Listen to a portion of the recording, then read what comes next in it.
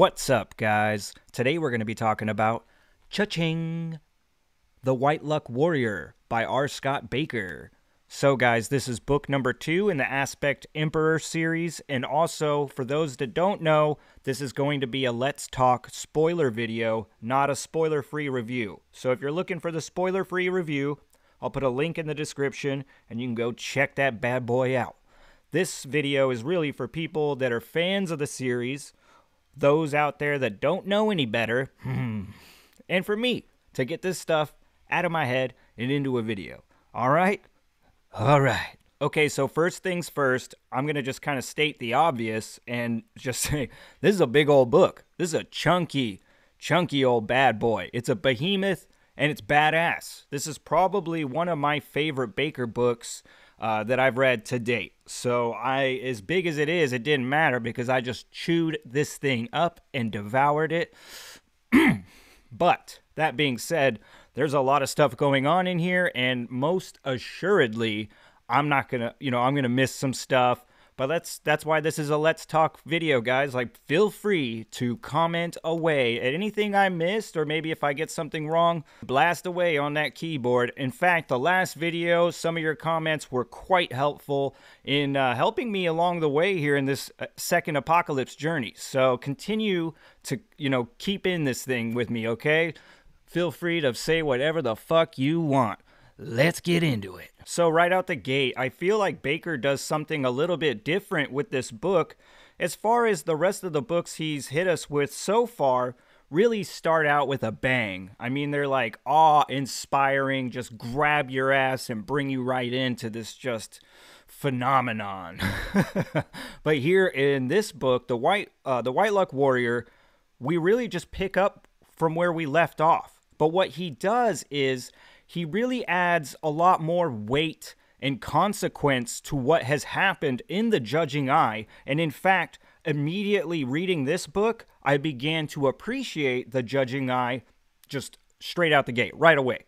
And mainly because of this state that our skin eaters are in. Like Akamian and Mimara and the skin eaters are out of Salages, and they're going to make their descent into the Mop. But before this, we're really just kind of sitting with them, and they're beat up. And the one thing that really impressed me is Sarl, and just how he is deranged from these events that have unfolded, inside Salages. And this is something I just appreciate because a lot of times in fantasy, it's only the physical aspects that seem to threaten. If your character gets out unscathed, or maybe, he loses a limb, but that's it, and then we're just pushing forward in the story. This is great because it's realistic in the fact that if you see these horrors unfold in front of your eyes, there's a good chance that you're not coming back from that. You're going to be fucked up in the head, and Sarl is most certainly fucked up in the head in the best ways. I love when he's just shouting out, "The coffers, boys, the coffers," in just the most random times. It's great. The next part of this book that really grabbed me and just pulled me in, and this is also when I knew that Bakker's hooks were set and being set very deep. And this is just really right when we go into the Great Ordeal, and we're dealing with Sorwheel and just his relationship there with the rest of the, captured princes that have been dubbed the Scions. I do really like the way that this relationship is being handled between Sorwheel and the rest of the Scions, because they're kind of flipping him shit, right? After the events of what happened, and he was kind of dubbed a believer king. The rest of the Scions really use that to flip him shit, and he's, part of this group, but at the same time, there's all this kind of pushback on him, and I kind of dug that. He's not exactly welcome right out the gate. He's got to kind of earn his stripes, so to speak, amongst the Scions, but they're not really willing to give him the time of day to earn said stripes. And then also in this thread, what really grabs me is this conversation that starts to happen in private between Proyas and Kellis. Now, for some of you might not know, Proyas is one of my favorite characters in this series. He's somebody that I just love to watch his struggle. He's somebody that is just constantly trying to be like the like the perfect faithful person, you know, trying to be old pious Proyas, but it never really works out for him, right? Because he's always hitting snags, and he hates the fact when he can't be a true believer. All this stuff is just amazing to me, and this is also when I started to realize that though the Aspect Emperor has taken a new direction and has a different tone than Prince of Nothing, Bakker is beginning to weave in that philosophical tone that creates a lot of introspection in the reader. Bakker does an amazing job as well as describing the trials and tribulations here of having such a massive army like the Great Ordeal. Much like he did a great job with the Holy War and how big it was and how it had to move forward, here in the Great Ordeal, we're seeing that this thing is so massive and it's basically consuming supplies at such a rapid rate that they will starve before they even reach their destiny. So they have to come up with some tactics here and break up into foraging groups just so they can supply themselves and keep this thing going. This is also when we get that kind of concerning conversation between Proyas and Kellis, where Kellis decides that we're going to cut off communication between the Great Ordeal and the Empire. But it's not just that bit of information, because that alone is pretty, you know, cause for concern, but as well as he's really kind of hitting Proyas with bits of information that are heavy. One being that, you know, the state of the Empire is almost inevitable, that the enemy is at the door and everybody else is out there in the fucking woods playing with wolves, you know what I mean? So things are not going to look good back in the Empire. Now, when we pop back to the Empire, we will see Fanal Cascamandri, his lone Kisharam sorcerer, as well as his, well, I'm not exactly sure what Malaweeby, is it Malawebe? Malaweeby?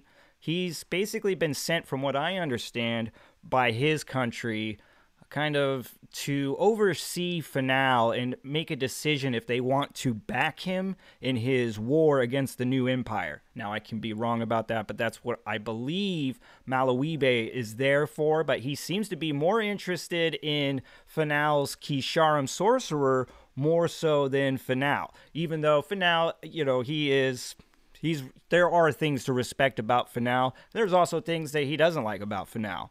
But this also brings some things together, because we will begin to see Satma Nanaferi, the Yatwork cult, and Fanal Cascamandri kind of come together there. And this is, you know, where we're seeing as the reader, like, oh shit, forces are combining against our key players. Which then brings me to Esmenet and the Anasarimber children. So Esmenet, as we know, is the Empress now, and she is running the Empire. Kellis has left her in charge, and she is kind of going crazy over the whole deal, right?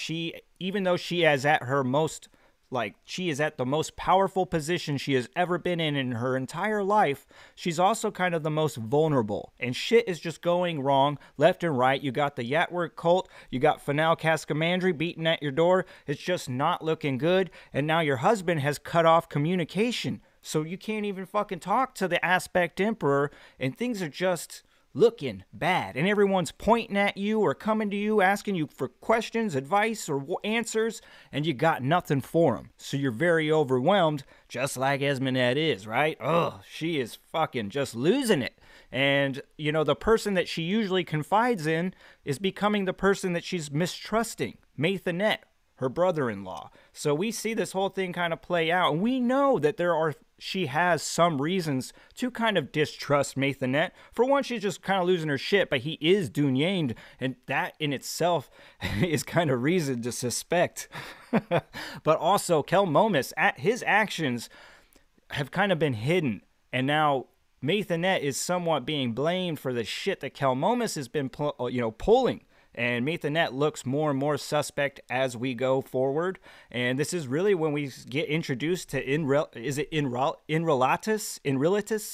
So this is the other Anasarimber child who is crazy. He's being, held in the fucking the Adamian Heights as a prisoner. And he is unhinged madman, dude. I really love him. He's got that just crazy mind, and he will really pulls some very poetic shit out of the ether, but then he's also a madman. That whole part where it talks about him fashioning a prison shiv out of nothing but fabric and jizz, I was like, God damn, in relatus, I'm fucking sorry, guys. Some of this back and forth between Kel Momus and his brother is just 5-star material, though. There was a line that in relatus says to his brother that just floored me, guys, and it was like, look at this heap of screams you call a world, and tell me you would not add to them, pile them sky high.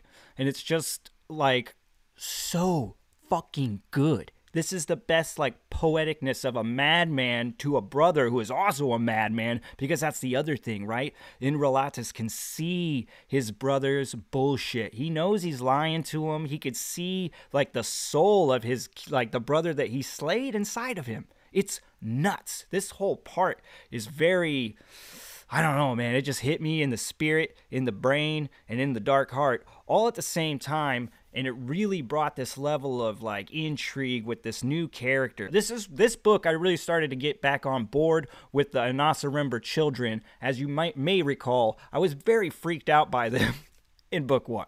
Now, this is also around the time where Esminette her mistrust has just taken over, and she can no longer truly trust Maithanet, and she is forced to basically bring her brother-in-law in front of her child in Relatus, because he's the only guy that will be able to see through old Uncle Holy and really get down to brass tacks here, and we can figure out if he's on board or off board. Now, popping back over to the Great Ordeal, we will see that the Scions have been basically assigned to forage for wild game, and we'll see that this is also where Sorwheel, we notice that he has some ability here out on the Estuli Plains, because him being a prince of Sarkarpus, he actually knows some of the layout of the land here, more so than a lot of our other players in the Great Ordeal. So he is at some kind of an advantage here, and he's starting to notice things that other people are not. And this actually kind of reminded me a little bit of our Skilvindi barbarian,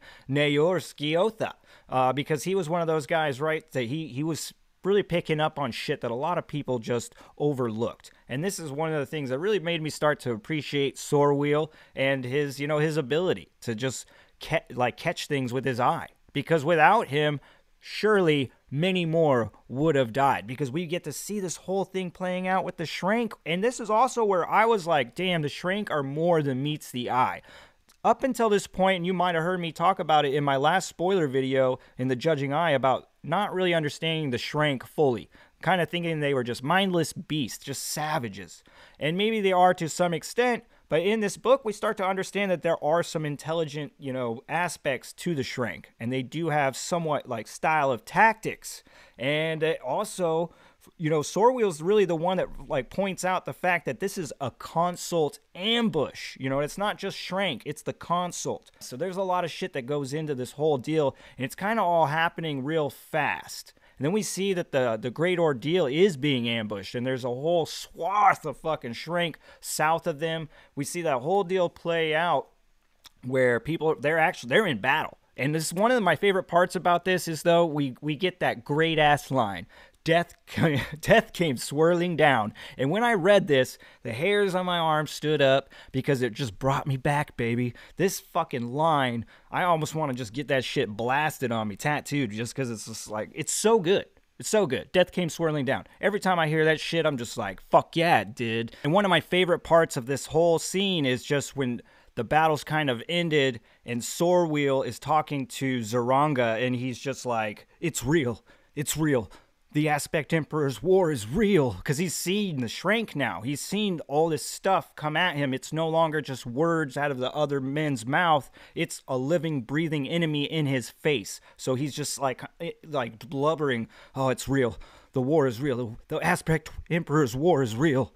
And Zaranga goes, yeah, but are his reasons? And that shit was like, boom. To me, like, if this was a show or a movie, or like if this was a show, that'd have been the end of the episode, and you'd get the fucking music. Dun, dun, dun, dun, dun, dun, dun, dun, dun, dun, dun. I don't know if that'd be the music, but I'm just fucking saying, it's an epic kind of cliffhanger moment just in that bit of dialogue that's heavy hitting. This is why I love Bakker. Now, popping back to Akamian, Maimara, and the Skin Eaters, this is actually, like, this thread is great. This, from beginning to end, all this part was fucking phenomenal to me, and just one hell of a journey. I loved all of that happened in Salacious, and like I said, I really liked how we feel just the weight of the aftermath of Salacious right out the gate when we start the White Luck Warrior with our cast and crew here, and their descent into the mop was great. For one, I really applaud Bakker in this series. His world building is just really ramped up, and it hits awesome. So it really is one of those like out of the frying pan into the fire thing by leaving Salacious and entering the mop. Because the mop we know is not going to be good, and it's not. When we get into the mop, we discover a whole nother scalper crew, one that's even more dastardly than the Skin Eaters, known as the Stone Hags, and they're fucking ambushing. They're ambushing the Skin Eaters. So this is really like, if you don't have to worry about the Shrank bad enough, now you got to worry about your own kind as well, because your own fucking Scalp Boy boys, because they're kind of rough and ragged. They're at a point where they're kind of left with no options. They're scavenging, and even if they got to scavenge off of other Scalp Boys. So they are desperate men, which makes them almost more dangerous than already being a dangerous Scalp Boy crew. So the Stone Hags are now a big old threat. We're dealing with Shrank, you know, and this is probably the only thing that's keeping Maimara's arguments to Akamian down to a minimum, because anytime she gets a free minute, she's definitely up his ass. Like, dude, why are you holding shit back from me? And there's plenty else going on here in this crew as well. Not just good old Sarl and his coffer cackling, which I fucking love. I'm going to talk about that repeatedly. The coffers, boys, the coffers.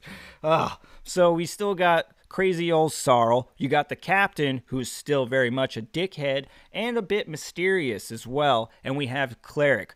In Cariel, who is the master of mysterious, who is spouting off these cryptic sermons that just kind of feel like doom and gloom. It doesn't really make you feel any more comfortable. In fact, I really like the part where it explains how several of the people, including Akamian, lost a lot of sleep, over in Cariel and Cleric, because he's just a fucking wackadoo. But as well as this thing with Cleric, he really brings that Kiri magic into the fold, into the story, and we're not so sure what the Kiri magic is, except for that it's keeping our crew going. They would not be able to continue on their fucking journey through such treacherous peril and just not keep going without the Kiri. But we don't really know what the Kiri is, but the more we're kind of getting hit with it, it's starting to look like a drug. One that maybe our Skin Eaters are beginning to depend on too goddamn much, right? This is also the part of the story where Soma reveals himself to be a skin spy to Maimara, and this really throws a curveball into things, and I absolutely loved the thing called Soma. It actually reminded me a lot of Gollum, the way he's tracking them and whatnot. It was good and creepy, and I love the fact that you get Soma defending Maimara. Basically, like, Maimara's life gets saved by Soma on multiple occasions. So it is strange when you think about this fact that the consult is somehow interfering to make sure that she's okay. And we also are starting to really roll in the fact that Maimara is also pregnant. And this is part of why her power, the judging eye, is really gone into effect. But Soma seems to be very concerned with Maimara's health as well as that child's, and is willing to risk life and limb to protect her, just to make sure she gets all the way to where she needs to go. And this is fucking awesome. It also brings forth into the fold the Synthes bird. Maybe you guys been missing, the baby heads on birds or whatever, man head on bird action, but here we get that. And there's that other cool little spot where the Synthes bird mentions about the prophecy that they all need to come like full circle, whether they're false or true. And that's another just mind melter, because it really gets you spinning and thinking. The other things I really enjoyed about this thread is just kind of the unveiling and the realizing of certain things. In my other review, I mentioned about how Akamian and Kellis are in a race. And maybe Kellis doesn't know, but Akamian does, and he's going for it. Well, in this book, we come to realize that Kellis does know he's in that race. Or at least he does know that Akamian's going for it, and that Kellis has eyes and ears everywhere. Not just in the 3 Cs, everywhere. And then when we come to understand that Lord Casoter is a true believer, it changes a lot of things here. We also are constantly trying to understand and flesh out this relationship still between Cleric and Lord Casoter, because it's not such a straightforward one, and we're trying to really grasp how this non-man came to be under the thumb of this, just mortal man. And the mystery of Cleric and Cariel is unraveling in front of us as well, especially when he begins to open up, dialogue between himself and Mymara, and we come to find out that he is no other than the last non-man king, Nilgeekus. I think I said that right, hopefully. Sorry, guys. Anyway, like I said, there's a lot of shit coming at you. A lot is being unveiled and revealed, and we see a commune bound and gagged, and he will spend the rest of this journey essentially as a prisoner and no longer as the one kind of calling the shots and basically manipulating everyone. But he thought that he had everyone fooled, and now at this point we've come to realize that he didn't know anything that was actually going on, and he's very much still in Kellis's control in some aspects. Now popping back over to the Empire, we will see that Esmenet does bring her brother-in-law, Maithanet, in front of her son in Relatus. And this is so that she can kind of understand his true intent. Is he with her or against her? But Maithanet shuts the door before Esmenet can enter, and it pretty much just traps himself inside the room with Relatus and Kelmomus. And what happens is not exactly what you expect. I mean, for you guys that read it, obviously, I'm pretty sure you can agree with me. I don't know if you saw this shit coming. It's crazy because we get this back and forth between Maithanet and Relatus, and then Relatus basically points the finger at Kelmomus. He starts kind of like snitching on his little brother, but in this weird moment, then Relatus tries to kill Maithanet, and Maithanet only defends himself and kills his nephew. And then we see this thing turn into where Kelmomus tries to take this to his advantage and rat on Maithanet, saying, "Oh, hey, mommy, he killed my brother, blah, blah, blah." Like, he's trying to get away scot-free. He knows Maithanet now knows his secrets, and he already has issues with Maithanet. So he's trying to squash that bug right now. And Esmenet believes her son, believes Maithanet just murdered Relatus, and she wants Maithanet to pay. But we see Maithanet gets away, and then all kinds of just chaos ensues here in the fucking Empire. We see the tower burning. Esmenet has to flee. She goes into hiding. It's crazy, really. This state of affairs is nuts, and it really ramps things up for the reader here in a moment. This is also where we see Esmenet has hit a certain level of desperation where she puts out a hit on Maithanet. She hires a Narinder assassin, but unbeknownst to her, that Narinder assassin is actually the White Luck Warrior. Now, jumping back to the Great Ordeal, we see Sorwheel and his relationship with the Scion, specifically Zaranga, began to change. And that line that Zaranga feeds to Sorwheel about courage casting a large shadow is rather deep, and it really hit me hard. And this was a nice development in their relationship. I like how it kind of came full circle, and now the two who had been bickering basically this whole time have really found a common ground, and they're on the same side. And Zaranga understands, he knows, because Sorwheel tells him about Yatwer, the mother, and these powers, and his slave, all this stuff. And so now Sorwheel has a confidant in Zaranga, and Zaranga is more than willing to be there for him because he feels like he owes him that debt because of that shadow that is cast from Sorwheel's courage. Goddamn, I love this shit. Now, this is also when we begin to see a lot of praise being heaped onto Sorwheel by men of the Ordeal, because he has saved a lot of lives. His work there by acknowledging the ambush, having his mandate schoolmen signal with light magic, it's just saved a lot of lives, and now they're beginning to appreciate him. And one of the things that happens in this, though, is when Caiudus is letting everyone know that their slaves are going to need to be put to death. And this is kind of an issue for Sorwheel, considering he's become kind of close to his, unconventional slave there. And they have, the mother and all that kind of connection. So Sorwheel brings his slave out to the battlefields, the Dead Shrank battlefields, and he's planning on just letting dude go. But what happens, we see his slave does that little magic in the mud, we actually get to see like the mud turn into the mother, and it's gross and dark, but also kind of beautiful in its own way because she is really chosen Sorwheel. And that like relationship between, you know, the dread mother birth and her chosen warrior Sorwheel is, like I said, it's beautiful in its own way, guys, and the way it plays out is just awesome and heartbreaking because we see right after this, though Sorwheel intended to let his slave go, we see his slave Prosperian, right? We see Prosperian just throw himself onto the spear, and it's tragic in its own way, right? Like I like Prosperian. I love this character, and I loved him being like the apprehensive slave, you know, that brought the magic element into the fold for Sorwheel. Just throwing himself on the spear, it was heartbreaking for me personally. Like some people might have found like the Luith scene in the first book's a little heartbreaking. I feel like Prosperian was a little bit for me.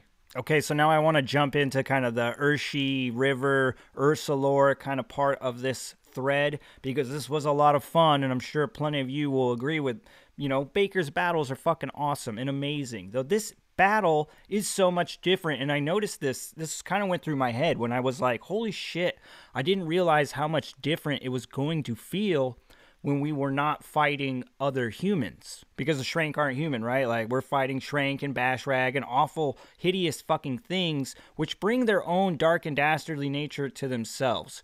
But it does have another tone attached to that. These are not two human beings that just have faith so strong they hate each other. No, this is like a whole nother kind of fucking vibe, man. And honestly, like, parts of this are so fucking dark and when you really think about it, because sometimes like when the Shrank are overtaking people, you're not just dying, like you're being killed and your dead body's being fucked. So like think about that kind of shit, man. Can you imagine being on the battlefield and you watching your like best friend, your brother, whatever, die, fall, and as you're trying to either, you know, make your way further into the battlefield or maybe you're trying to flee, all you can see is his corpse being raped by these feral beasts. Well, I shouldn't call them feral because we've discovered that they are somewhat intelligent, right?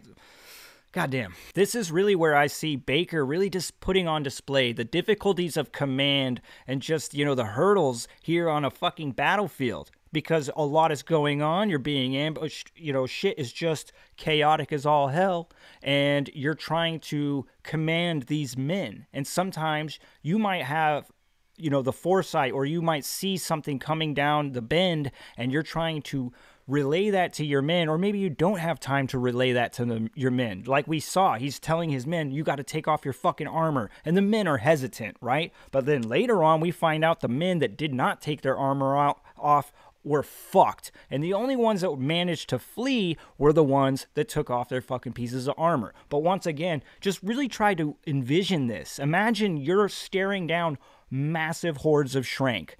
Massive, never-ending hordes coming at you, and your fucking commanding officer is telling you to take off your armor. Like, fuck you, buddy. But, like I said, so this is one thing I really just love about Bakker is he really hits you with some realistic aspects. He will hit you with men that have the insight of battle. They know how to battle plan and whatnot. But then he will also hit you with people that are too wrapped up in their own like ego or whatnot, or people that are so sold on the fact that they are just going to win. They're the good guys, so they're going to win, and we see the folly of those types of men. Another awesome thing about this thread is just all the magic that Bakker puts on display throughout. I mean, we're really, as the reader, we're getting hit with something new when we get to see the witches step out onto the battle plane and just put on a fucking fireworks display from all hell, and you really how he displays them looking like frail, like rag dolls at times, but then just, you know, putting out this awesome amount of power is really fucking cool, man. And then also, you know, going back into the School of Mandate, and it's really cool that the fact that, you know, now today here 20 years later, the fucking School of Mandate is like one of the holy schools. Like, they're no longer the fools that have, you know, that laughed at and stifled. No, they're like the closest school to the Aspect Emperor. And man, they're fucking powerful. And we see that whole thing play out on the field. I'm really like blanking the name of the other school, but they're what happens is the mandate and that other school go to fucking battle on the battle plane because one dude goes crazy. And that whole deal there is just nuts. Everything about this battle was just tragic for the Great Ordeal. Because even though they come out alive, god damn if they ain't super fucking beat back, man. I do want to mention one thing, though. As far as with the Great Ordeal, you know, we were watching these guys struggle and go through all this shit and lose men at a rapid rate, or, you know, kind of give, take here in the battle. But every time that Kellis shows up, it's like a clear win, man. That guy is so fucking overpowered. It's just, I guess the thing is he just can't be everywhere at once is the problem. Because I'm kind of, this was one of my only issues with the book is that Kellis seems so goddamn powerful. It's almost just like, well, why don't you just fucking have Kellis run around the fucking battlefield and just fucking smoke everybody? And then, you know, on to Golgotha. Bouncing back to the Empire now and picking up with Esminette, we see that she is in hiding. Her bodyguard hides her in his mistress's house. She is a whore. And this is something that's, you know, obviously very close and personal to Esminette. It obviously makes her think not only about her current situation, but where she's come from. And a lot of this stuff kind of plays out, and we see that inner turmoil kind of perfect storm brewing inside of Esminette, where she has a lot of things to reflect on.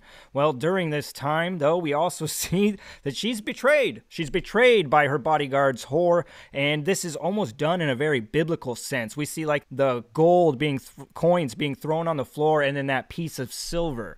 And it is a very Judas kind of style scene. The bodyguard is killed. You know, his mistress is, you know, screaming at Esminette, don't tell the Aspect Emperor. I'm like, in this scene, I'm like, ooh, you fucked up. You done fucked up. Huh. And from here, we see that Esminette does not go directly to Maithanette. In fact, that she is almost raped. She's basically held prisoner for a little bit. And then when she finally does reach Maithanette, what kind of unravels, man, I tell you, either you expected it or you didn't expect it. I feel like this was like a 50-50 mesh. Like, I saw some things coming, and I certainly did not see that last bit coming. So I kind of did envision these two kissing and making up, so to speak. And that's what plays out. I mean, when we get Esminette and Maithanette in the same place, they're finally able to kind of get communication going, and they're on the same page. They realize what really fucking went down, and right when they're ready to make amends, like, you know, to shake hands, bury the hatchet, and make it like public too, to like squash all the chaos and just be like, no, look, we are together, standing strong. Before that moment can happen, out of the fucking shadows, the White Luck Warrior kills Maithanette, stabs him in the fucking neck. And now Esminette just thinks that this is the Narinder assassin that she has hired, and it is to some extent, but she doesn't really know the full extent of what is going down. But either way, Maithanette is fucking dead, and this shocked me. I did not see him fucking getting murked like that just out of nowhere. And I mean, I might have not thought that he was going to live through this whole series, but this was not the point where I thought he was going to fucking fall. And I think one of the reasons why it was such a surprise is really because all the shit that Bakker's kind of hitting us with during that like open communication between Maithanette and Esminette, when they're both really coming to the realization that the Aspect Emperor, you know, Kellis, her husband, his brother, has really just left them there to fucking die. It becomes apparent that the Empire will fail. It will fall. You know, Finale is out. He's at the door. He's got the wolves. They're hungry and they're howling and they got the scent of blood. They got the taste. This is a wild roller coaster for the reader. If you really think about this series of events that all just happened in rapid succession, okay? You got two core characters that have been at odds with one another, and now they're coming together, and that is an anticipated moment in itself. But when they come together and they find a realization that a loved one of theirs has left them behind to die, is boom. That's another thing that's just hitting you like, what? And then that basically works as the catalyst to form a new bond, and their relationship comes back together, right? Now they're ready to make amends and stand strong together, shoulder by shoulder, and move forward as one. So that's another boom. It's like bam, bam, bam. All this shit is happening rapidly, and then boom. Maithanet, knife in the fucking neck. He's dead.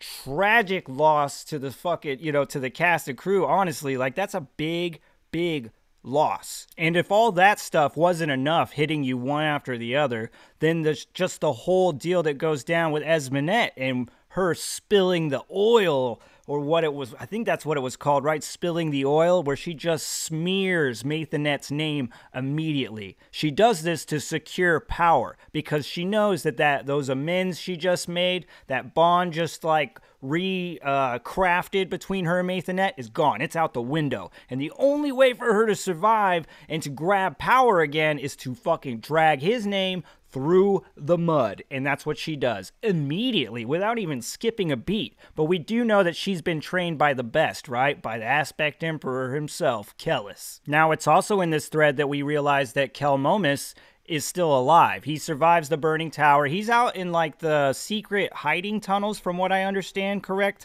And he is basically sniping off Shriel Knights one after the other and eating them to stay alive. And some of this, like imagining this little kid like hiding in these little hiding places, playing the most lethal game of hide and seek with Shriel Knights, was pretty dark and dastardly. And I actually enjoyed this. And I want to throw a little shout out to you guys because, like I said, I love these Let's Talk things, and it gives me, the chance to see some of your feedback. And you guys really, with some of the comments, helped me kind of get back on board with these Anasarimber kids, specifically Kelmomus, when, they just kind of pointing out that, this is a kid that's part Dunyain, and that shit's just running rampant in his head, and then his dad's not even there to help guide him at all. So he's just fucking, it's in a big way, it's not his fault. This is just who he is inside naturally is a fucking nightmare, Blame the parents, haha. But I'll get into that actually probably in my next review because I started to feel weird about judging Kellis. So we'll hold on to that. We'll put a pin in that one for the Great Ordeal. Okay, now I want to bounce back to Sorwheel because I do want to touch on a couple things here in that thread before jumping into a communes and kind of finishing this thing up. So when it comes to Sorwheel, there's that part where he is going to be separated from the Great Ordeal. And I have kind of missed out on those parts where the non-men, where we saw the Great Ordeal was visited by non-men. And this is pretty big for us as the reader, as the non-men are just goddamn confusing and mysterious as all shit. So Bakker is starting to feed us a little bit more insight. And this is where we learn that the non-men are willing to sign up with Kellis and the Great Ordeal, but they want something beforehand. They want a little, like, assurances, so to speak. They want Kellis to take Dagliesh, as well as there's, like, this custom. It seems to be like a collateral custom, or, just a taking of hostages, so to speak, where they want a son, a daughter, and an enemy. And so this is where Moengus, Serway, and Sorwheel get chosen to go with the to Ishtirinbith.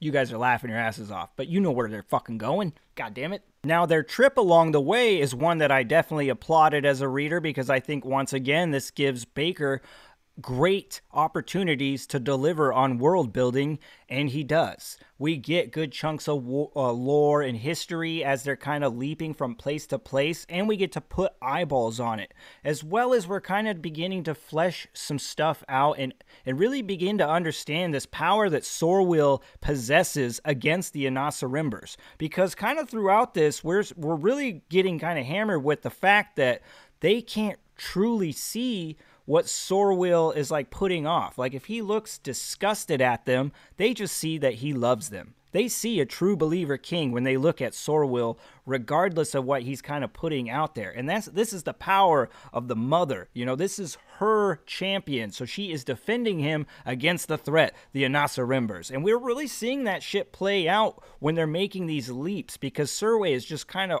confused with the treatment of Sorwheel, like, why does he love her? Why does he love them so much? And she asks him this. And this is also one of those things where we're kind of understanding in some ways Sorwheel does seem to have some kind of feelings for Serway. I feel like immediately I felt that kind of some kind of confusing connection between these two from right out the get-go, but it's really ramping up in this like leaping journey, but it's really convoluted when we find out that Serway and Moangus are sleeping with one another, and yeah, it's just fucking, it's a trip, right? And that's funny because like Sorwheel's like, you guys can't do that, it's incest, and they're like, but we've been hammering the point home this whole time that Moangus is not Kellis's son, and he's not Esminet's son, so it's not incest at all. Regardless of all the craziness that's going on, we are really understanding as the reader how capable Sorwheel is of just possibly being that weapon against the Anasarimbers. His power is truly working. They are being deceived. The deceivers are deceived.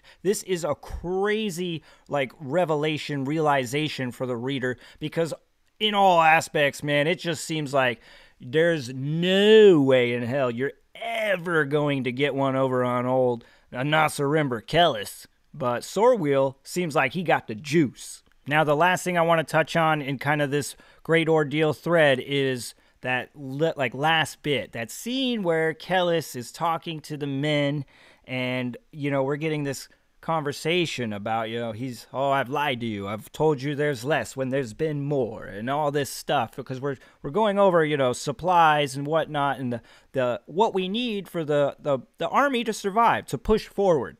And when the whole thing comes down from Kellis about how we're gonna start eating shrank, like, that was a book, like, put the book down for a sec, like, what the fuck?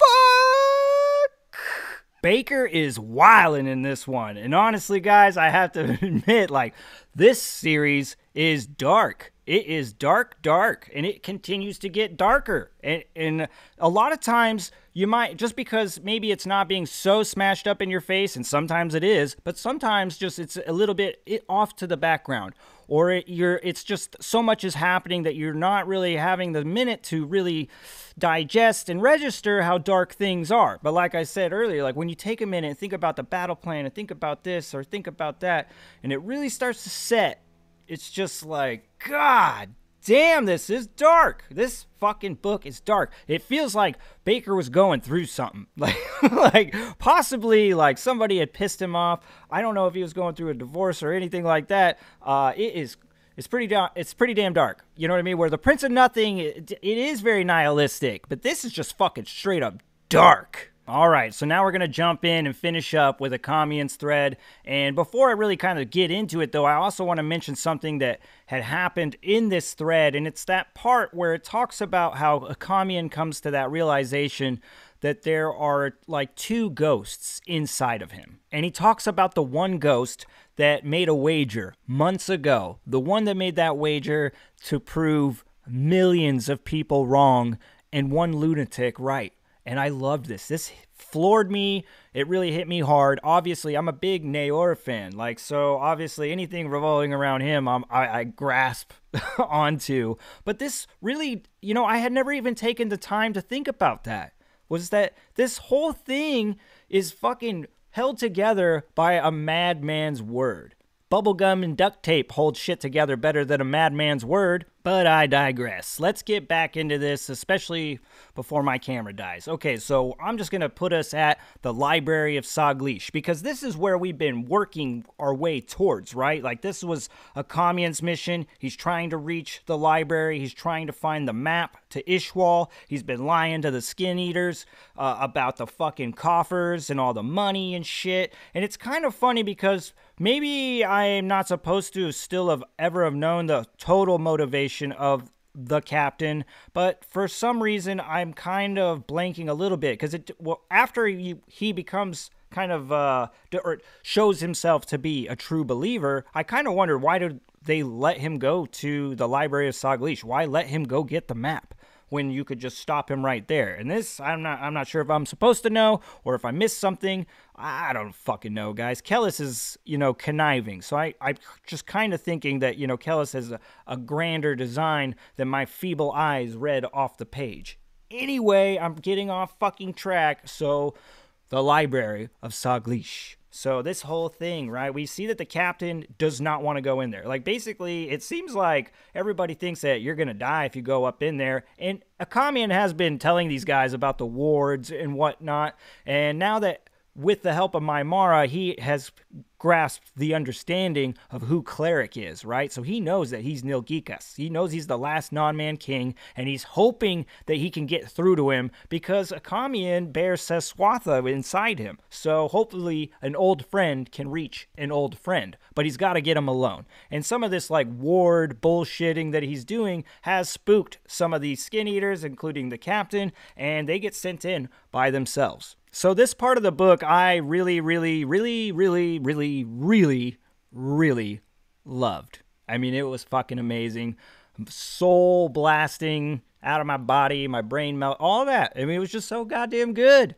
And the way that Bakker breaks it up with the perspectives really adds tension because you're popping back and forth, and each perspective is just fucking on fire. There's no cold moments. So yes, you're pulling out of one moment like kind of cliffhanger-ish, but you're just dropped right into another barrel of fucking chaotic monkeys, and it's all good, baby. Both Maimara and Akamian's parts are, they're sad, they're heartbreaking, and yeah, they're engaging. So, with Maimara, we know at this state, it's been a crazy ride with Maimara. She has tried to get through to Akamian. She's tried to get through to Cleric.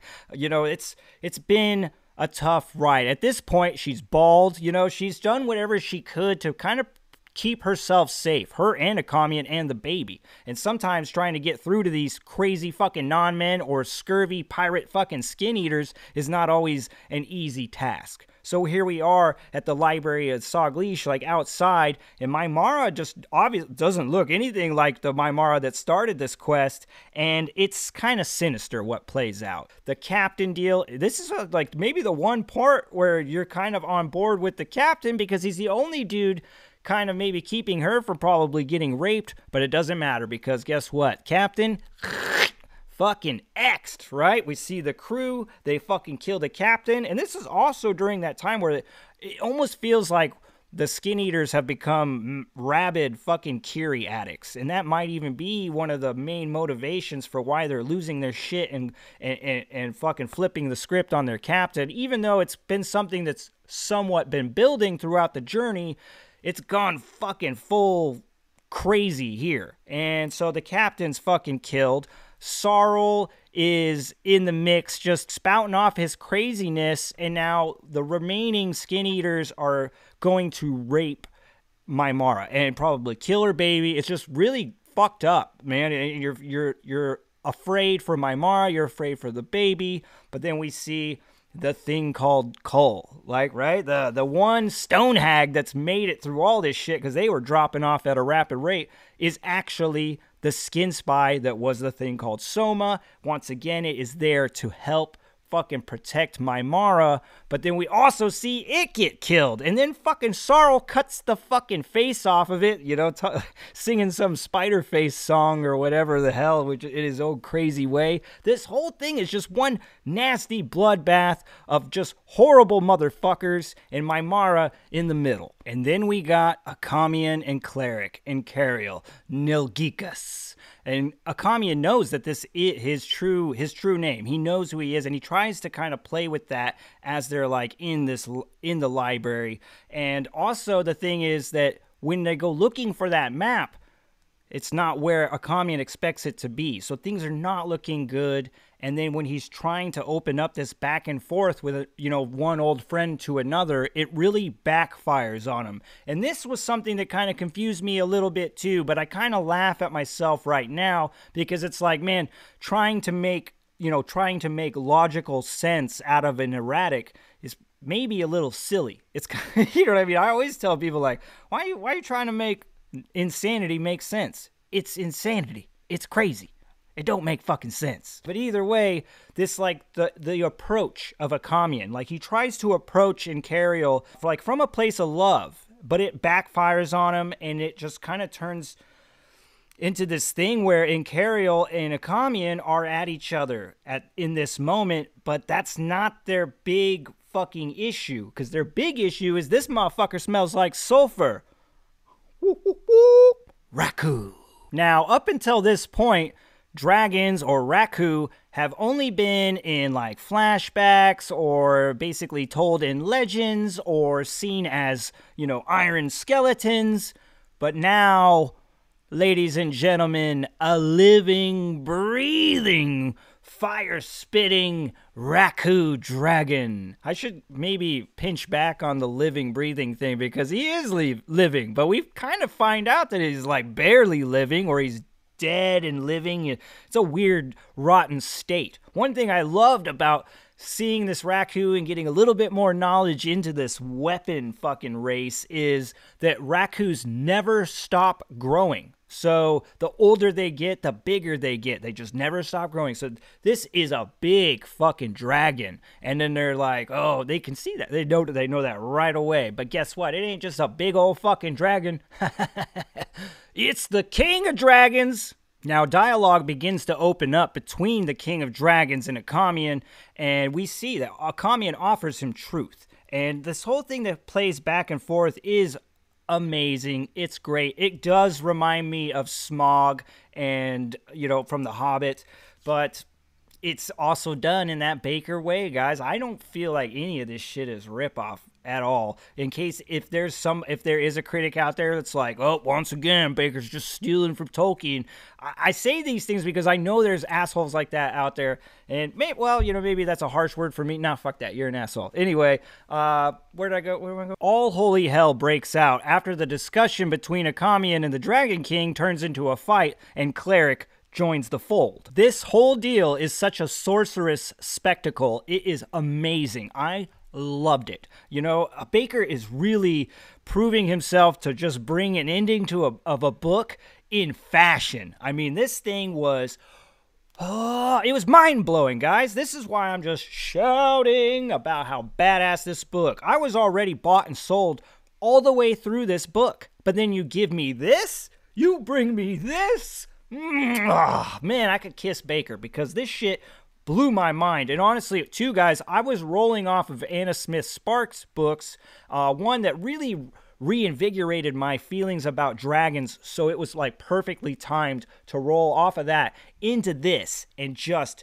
enjoy it for all that it was, because Incarial and Akamian and the King of Dragons put on a fucking show for the ages, and nobody that reads this shit is going to disagree with me. Now, I know I'm being a little bit ridiculous, because somebody will always disagree with me. But there is so much in this chapter, in this part, that Bakker is giving you, and it's all so amazing in my own personal opinion, that it's pretty hard for me to take you serious if you're saying like, oh, it wasn't that good, because goddamn, it's the epic of epic. It's got some of the best dialogue between these characters in one of the most action-packed, magical, destructive showdowns I've ever read.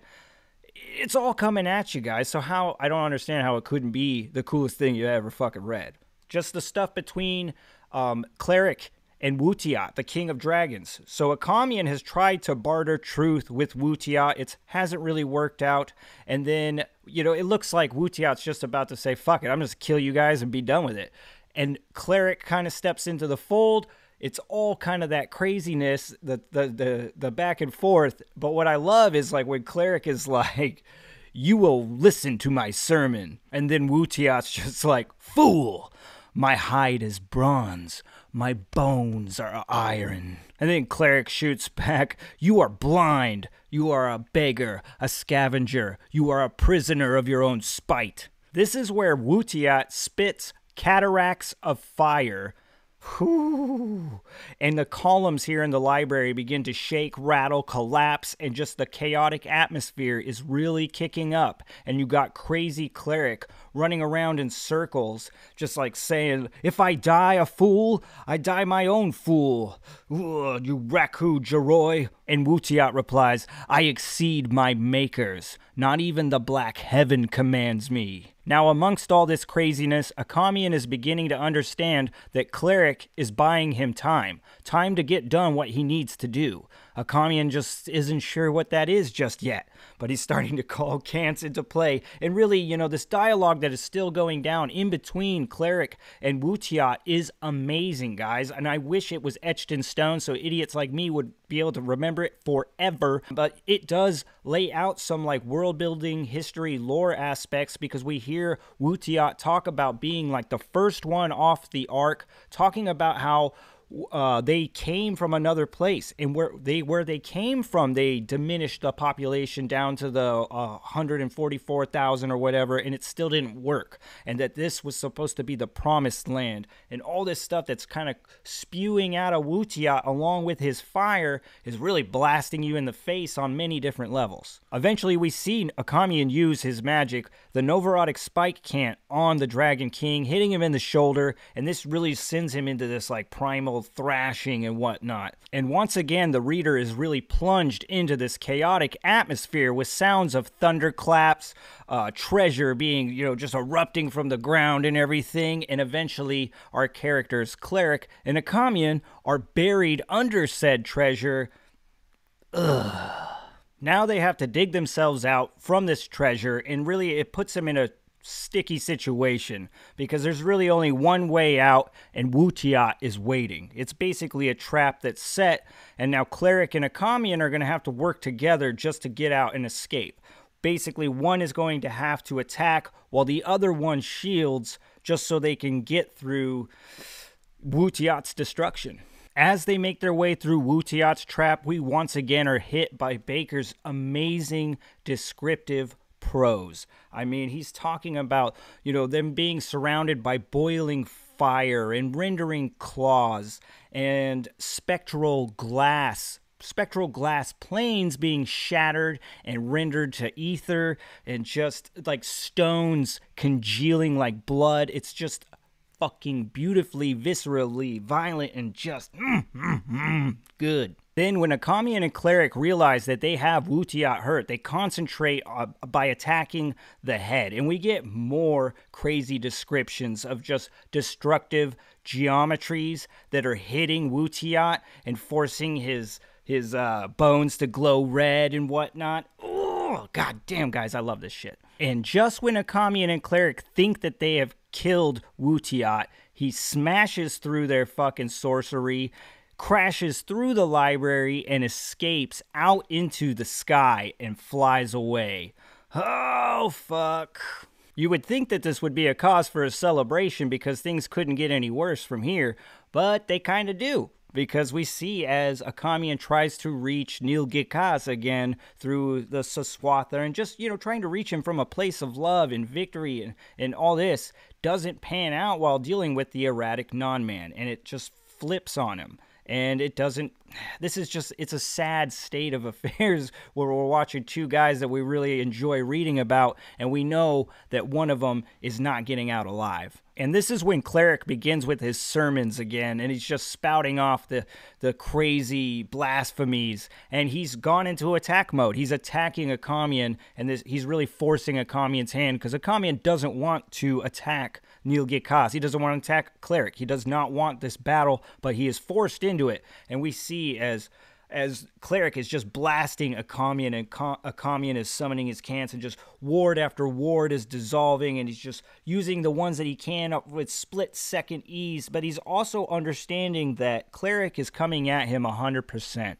Like, he's leaving himself open for Akamian to attack him. In fact, this is the situation that he's forced upon Akamian. Akamian can either kill or be killed, and this is what happens. Even though Akamian tries to still keep from killing Cleric, he does in the end. He tries to use a concussion can't, but the manner in which Cleric ends up falling and where he ends up falling, we see him, get all ragtagged and burnt up, and he dies. But that moment right before he dies, there's that little bit of dialogue between Akamian and Cleric. And this is where Cleric's just kind of like sputtering out. He's just like, what happened?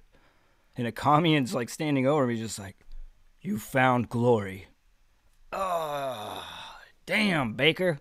Whew, just right in the heart, huh? And then to top it off, right before Akamian leaves the library, he's looking around and we get that like inner monologue of him kind of accepting like this is what is to come. Nothing but heartbreak and fire. And that is just, the cherry on top. So all that stuff I just talked about, yeah, that's all in that one chapter. So anybody that tells me that that wasn't exciting or it wasn't that good, oh man, I want to say go fuck yourself, but I'm going to be polite and I'll just say I politely disagree.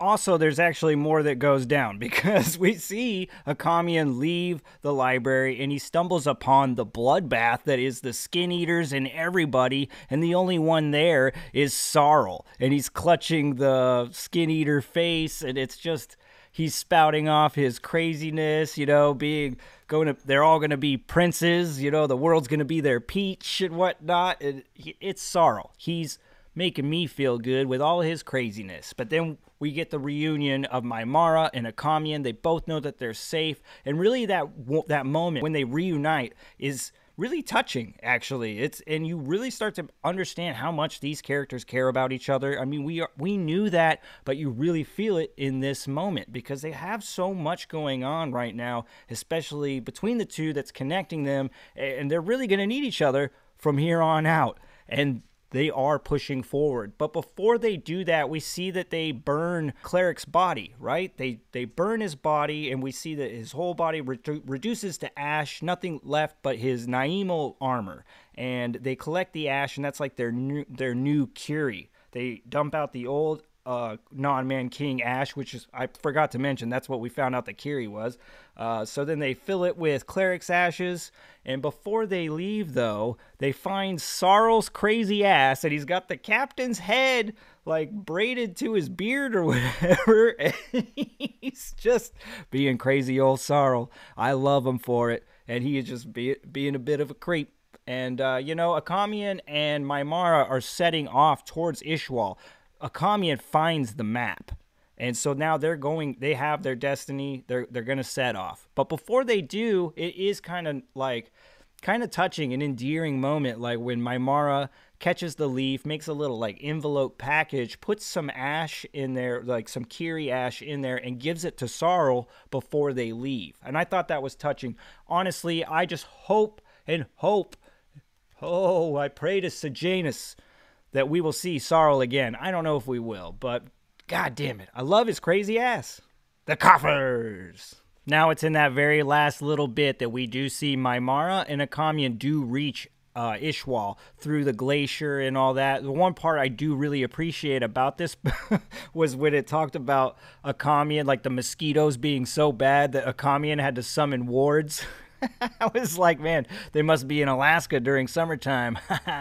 But either way, this does kind of wrap up this book very nicely for all the craziness that has happened. Well, all right, guys. Hopefully you enjoyed this. This has got to be the goddamn longest video I've ever shot. It's taken me all fucking day. Hopefully you enjoyed it, found it entertaining, informative, whatever. If you are a fellow Bakker fan, a Pac-Man of sorts, and you got all kinds of information you would like to add to this discussion, or if I said something that you feel I'm egregiously wrong, feel free to correct me in the comments. That's what this whole thing's about, and so far, you guys have actually been very helpful. I normally like to go on to things like the Facebook Bakker group and all that, but as I've been kind of devouring this series, I've been very reluctant to where I tread, okay? I just don't want spoilers, you know what I mean? I don't want to talk about spoilers for stuff I haven't read yet, but by all means, let's talk all the spoilers about the shit that I have. All right? All right. Thanks, guys. Till next time. And hey, if you're new, please like and subscribe, or if you think somebody else might like it, fucking show them. I'm trying to grow this thing, all right? So till next time, guys. Peace.